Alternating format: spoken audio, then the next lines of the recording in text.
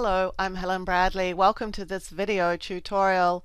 In this tutorial I'm going to show you how you can use the Illustrator Pen Tool to draw a folk art heart.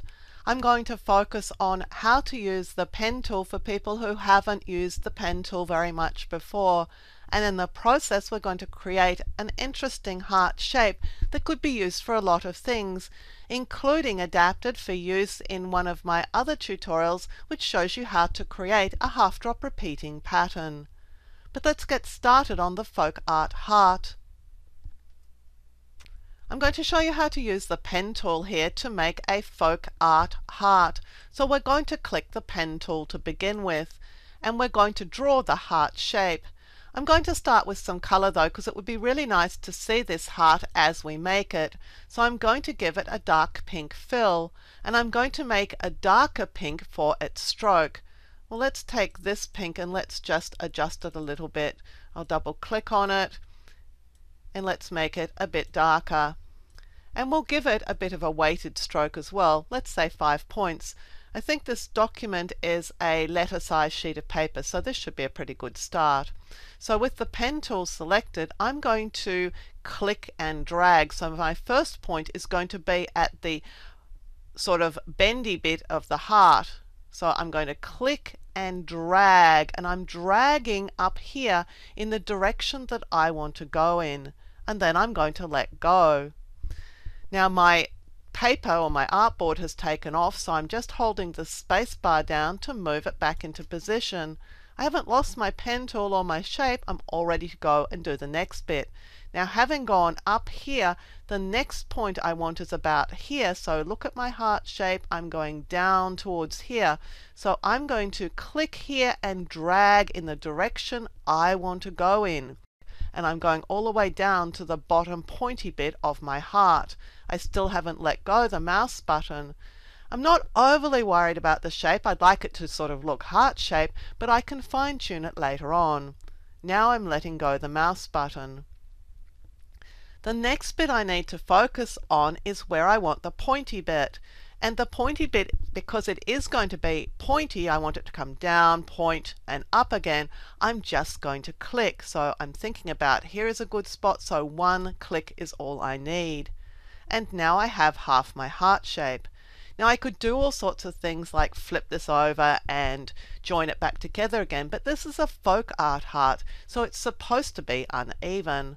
So the next point is going to be up here somewhere, and I'm going to be drawing in this direction. So I'm going to click here and drag in the direction I want this line to go. Click, drag. You can see if I went the other way, my line wouldn't go the way I want it to. So I have to click and drag up towards the top right hand corner of this artboard. And I'm just going to shape it as I go, and I think that's a nice sort of shape. I'm going to now let go the left mouse button. And here's the next piece of our heart shape. The last piece is the final piece, and I'm just going to click here to finish off. And there's the end of my heart. This is a closed shape, so if I click the Move tool or press V to move, I can now move my heart around. And I can also adjust it with this tool, the Direct Selection or A tool. And what I do with that tool is just drag over a point on the heart that I want to adjust, and then I can pull it into a different position, and I can reshape the curve. And if I want these handles to work independently of each other, they will.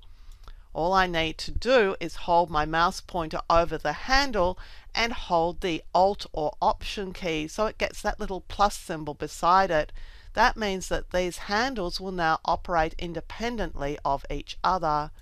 And sometimes that allows you to create something that you wouldn't otherwise be able to create.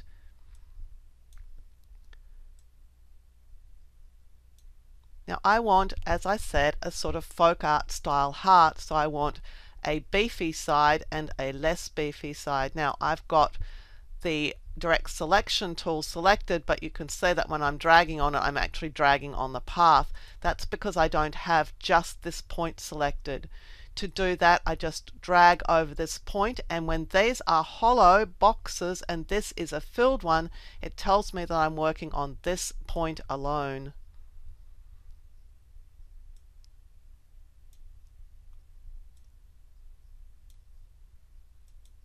and I'm going to call this good.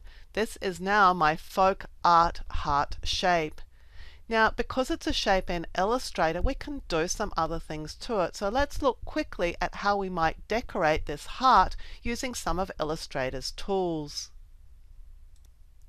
There are some fun tools in Illustrator that you can use to work on this heart a little bit to give it a more sculptured look. For example, there's the Twirl Tool.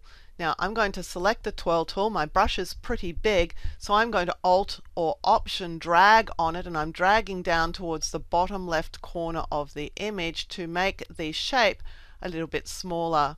That's a good sort of shape for this brush. And now I'm just going to twirl. Now I twirled a little bit too much there so that you really can't see what I've done. What happens when I use the Twirl Tool is that it twirls the edge of this shape. So I could create my heart with a twirled edge by just twirling this edge with this brush. Now I'm pressing Control or Command Z to undo that if I don't like the twirl. So I've just got my fingers over Control or Command Z so I can undo a twirl if it's not to my liking. So that's one way that we could decorate the edges of this heart. We could also use tools such as the Scallop Tool, and Scallop will allow us to scallop the edges of this heart, but I'm thinking that I don't have nearly a big enough brush here. So I'm going to Alt or Option drag towards the top corner of this image, the top right hand corner, and see if that's a better option for the Scallop Tool. And I can pull out the edges of the heart. Now, it's not looking particularly effective on this heart shape, but for other shapes it may be of interest to you. Let's have a look and see what the Crystallize tool will give us. This will give us some crystallized edges. So in actual fact, for this heart, that may work reasonably well. Let's just undo it and have another shot at it. Just going to click and drag as I click. So undo it again, click and drag, and just see if that's going to give me anything of interest. The other tool I could choose is this Wrinkle Tool, and that will wrinkle the edges as well. So we could run that around the edges of the heart if that was the effect that we were looking at. But there are some interesting tools here that, having drawn your heart shape, you could now come and do something a little more interesting with it. This might do for somebody who's trying to illustrate something on, say, looking after someone's heart, because we're getting almost a sort of blood pressure reading or heart pressure reading effect around the edge of the heart. So there are a whole heap of tools here that you can use. Having already created your heart with the pen tool, it can now be adjusted because it is a vector object in Illustrator using all these tools.